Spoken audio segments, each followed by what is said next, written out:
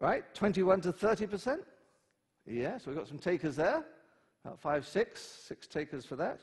11 to 20%. Yes, another 3. And 0 to 10%. This is an above average audience now. This is good. It is good. It is in that last segment, although perhaps not exactly what you thought. Those are the main causes of death.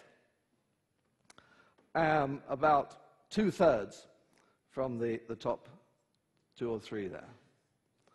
And that just leaves 3% at the bottom for all other things. So out of the 500,000 people who die every year, it's only 16,000 who die from external causes.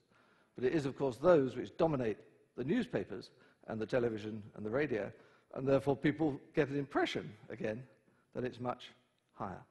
And indeed, if we think of great rooms, 3%, that's 1 in 3,000.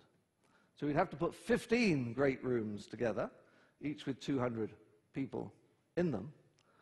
And the probability is that only 1 person in all those 15 rooms, 1 in 3,000, will actually die from external causes in the next year.